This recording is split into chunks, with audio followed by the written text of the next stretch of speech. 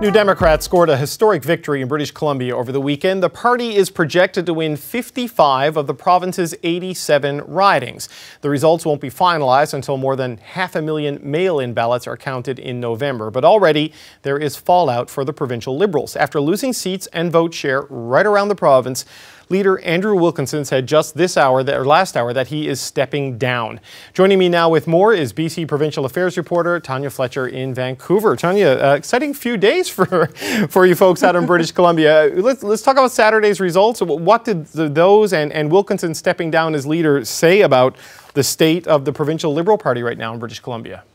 It's really reflected, David, where this party has gone over the past 3.5 years as it's newly been in opposition in this province. This was the worst result for the BC Liberals in nearly 3 decades in this province. You know, they lost 12 seats. It's their worst seat count since 1991. And not only that, because of course we know a few key ridings can swing and make all of the difference, but a greater reflection is the overall popular vote, the vote share.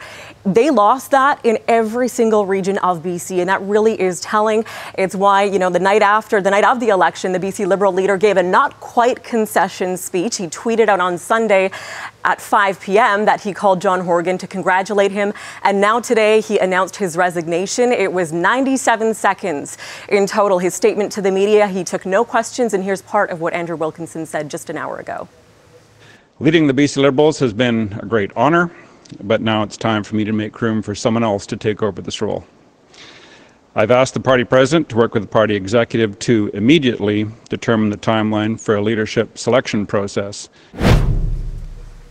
So his message throughout this campaign was centered on law and order. He really leaned to the right and tried to leverage, you know, crime and homelessness, and often conflating those things with addictions. That message really didn't resonate. And you even look hyper-local. You zero in on specific ridings, like in Surrey, for example, where they tried to leverage pre-existing issues. The city of Surrey had decided to get rid of the RCMP in favor of a municipal police force. The BC Liberals promised to hold a referendum on that to try to leverage some of the opposition and the anger against that. Didn't resonate. They in fact lost a seat in Surrey. So you look at where their message just fell flat and they didn't connect with voters.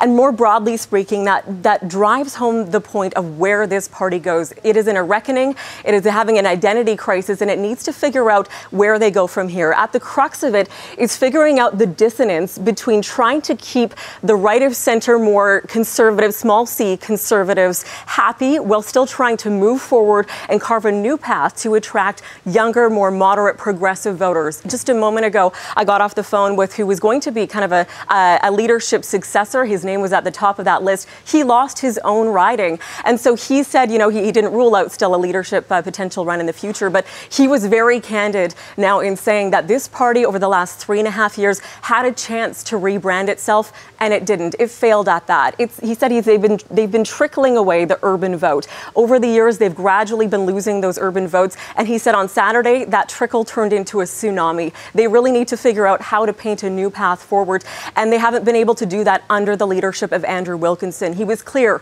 in saying that the party doesn't reflect the diversity of BC in age and in, you know, visible minorities. He himself said that that was a very clear turning point for this party, so that's where they need to go from here. Yeah, which all explains why that lasted 97 seconds with no questions earlier today. Yes. Okay, but on the other side of this, the results are pretty strong endorsement for the NDP, their leader, the re-elected Premier John Horgan.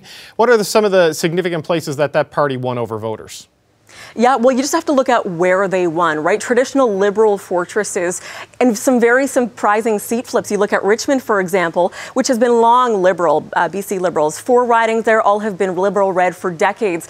This time around, the NDP managed to flip 3 out of the 4 there. You move further east into the Fraser Valley. It's really these suburban seats in Metro Vancouver. In the Fraser Valley, which is the epicenter of the Conservative vote, it looks like, once the final ballots are in, it looks like they've lost all 4 seats combined in Langley and in Chilliwack. So that tells us a huge message about where voters are at. The caution, though, for John Horgan is this simply a pandemically tailored election result? Could they have run on, you know, it didn't matter what their platform is. People wanted a stable, steady hand. They had that in the NDP before. They largely ran on Dr. Bonnie Henry. So was that just simply a result on let's keep the status quo? We asked John Horgan this yesterday, and specifically I asked him how he's going to keep everybody in this party happy now, because they did sway some traditionally right-of-center voters for the first time. How is he going to reconcile that with still appealing and keeping happy his more traditionally progressive left-of-center base? Because this is now a very broad tent, and here was John Horgan's answer to that. It's a tent that I deliberately constructed. I believe that New Democrat values are mainstream values. My values are from Langford, where my neighbors have been. I've lived in the same house for a quarter of a century. I've got a hockey net at the bottom of the driveway. I've got a bus driver down the road. I've got seniors. Those are the people that I see every day. And they don't think of the world left and right. They think of the needs of their family, the needs of their community. And I think that's how you build big tent politics, is responding to the needs of people. And that's how I'm constructed, and that's how I'm going to keep going.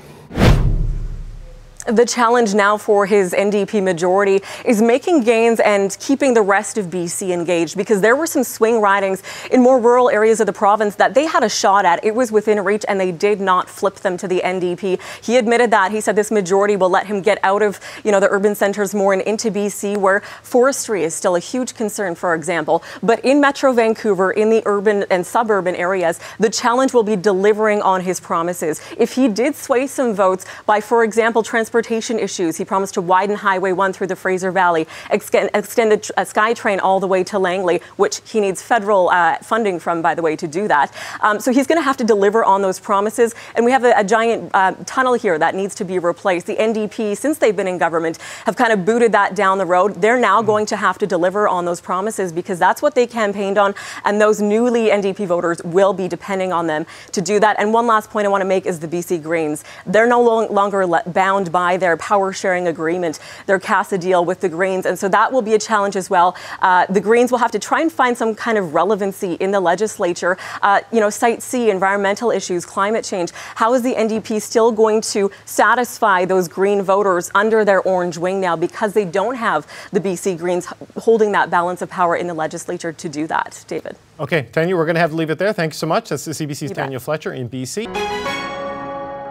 Hi, I'm Vashi Capellos, host of Power in Politics. See more of our show by subscribing to the CBC News channel or click the link for another video.